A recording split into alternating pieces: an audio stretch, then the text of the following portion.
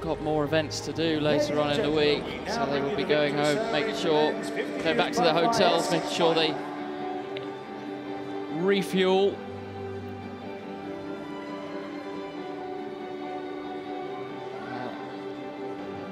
This race was absolutely sensational.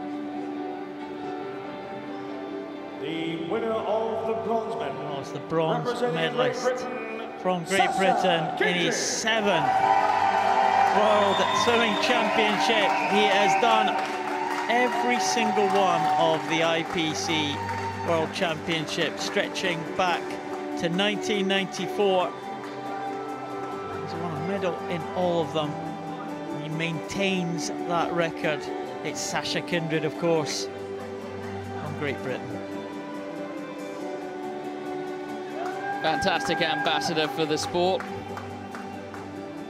A real inspiration for the younger members of the Great Britain team.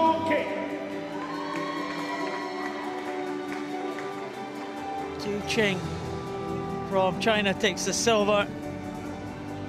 He's the man with that short arm there, goes around like a windmill, really.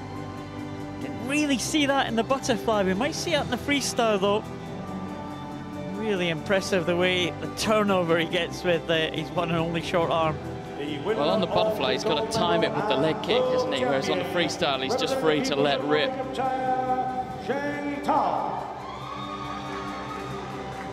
Zheng Tao, he claimed the title, I was told by the IPC staff, of the swimmer with no arms. He is the swimmer with no arms, that is. He is known, and it was absolutely superb performance there.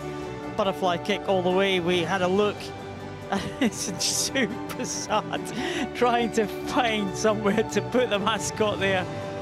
Yeah. You would have thought Super Sub would have known better. Yeah, absolutely. Mascot should come with a clothes pick so you could clip it to the medal ribbon. That's something for the next one.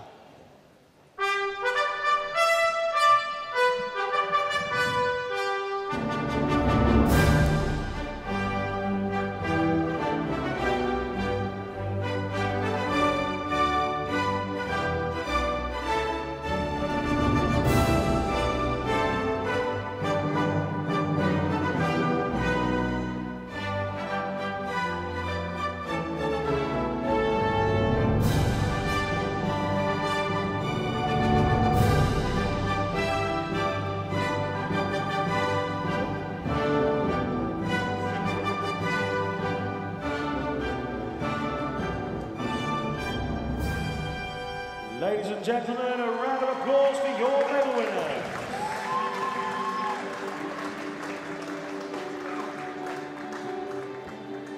We had a look at the swim there for Zheng Tao, swimming with no arms.